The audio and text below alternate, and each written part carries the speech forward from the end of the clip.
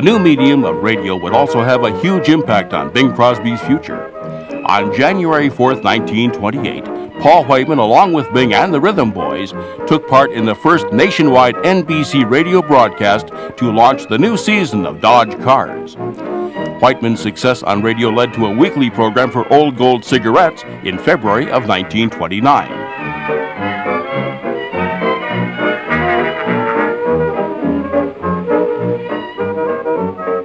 Hollywood beckoned, and on May 24, 1929, Old Gold leased a special train to take Whiteman to Hollywood to film The King of Jazz for Universal Pictures. They stopped in every city for a concert, continuing their Tuesday radio show from whatever city they happened to be in.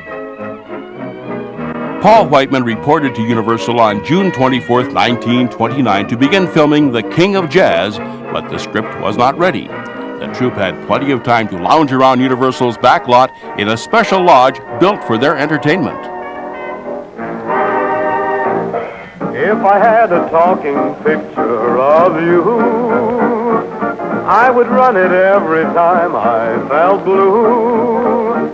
I would sit there in the gloom of my lonely little room and applaud each time you whispered, I love you, on the screen the moment you came in view. We would talk the whole thing over, we do. I would give 10 shows a day and a midnight matinee if I had a talking picture of you. Paul bought everyone who wanted one a new Ford so they could get around in Los Angeles. He paid himself back out of their wages.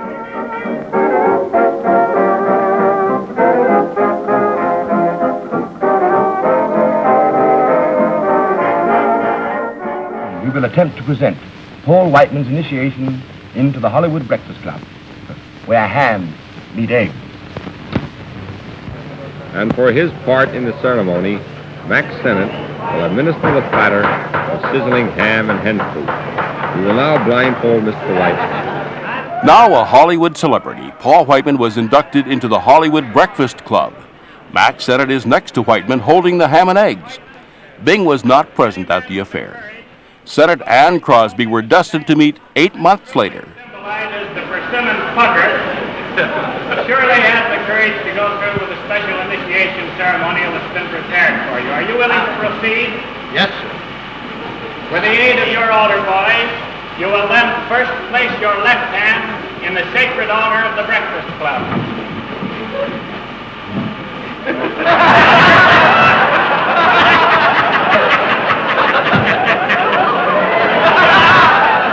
Place your right hand on the horse's head.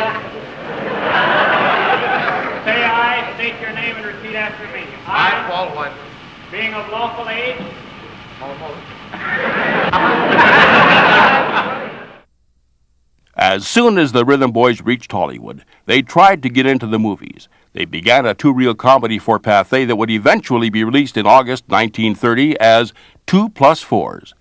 Bing is rumored to have made a screen test for MGM at this time. On July 3rd, 1929, the Rhythm Boys opened a 6-week run at the Montmartre Cafe. No use of debating about your style.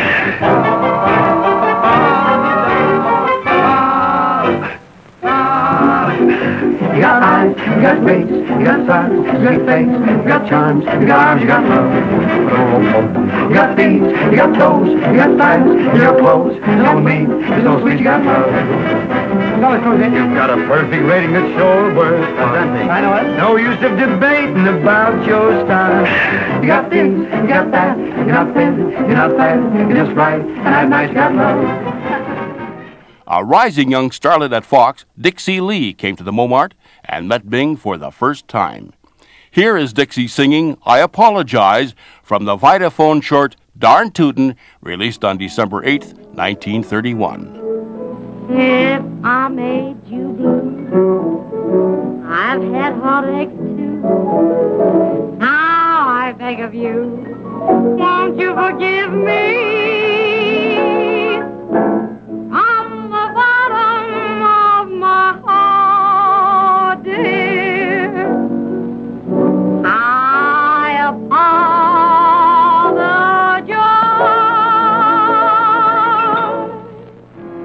Outside of the weekly Tuesday radio broadcast, Whiteman's band had little to do but collect their checks and attend Hollywood parties.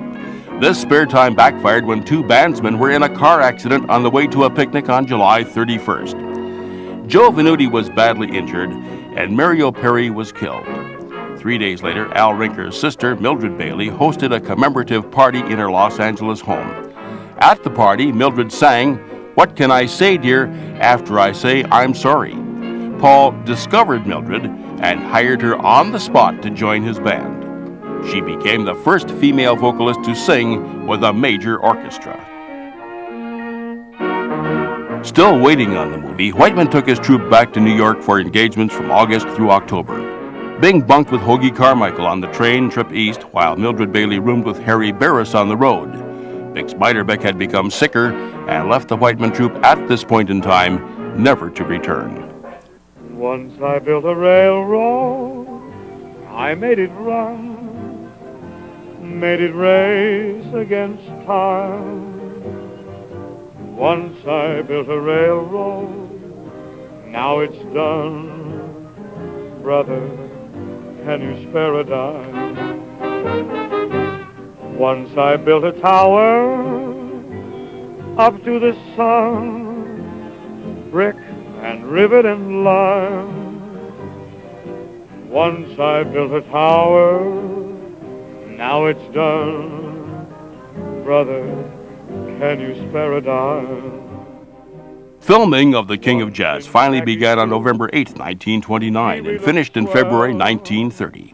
It was now an all-Technicolor review film, and one of the most expensive to date.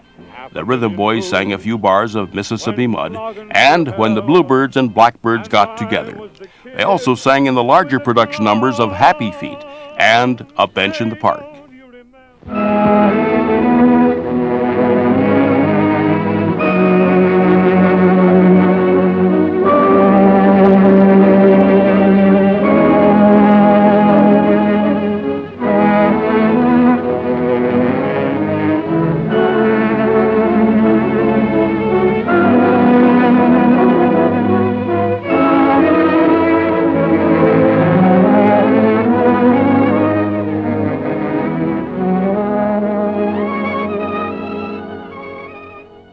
While you were the Whiteman, Bing, you began your movie career on a rather tenuous basis. As I remember, this picture was The King of Jazz. Yeah. And something happened on the way to the set. Well,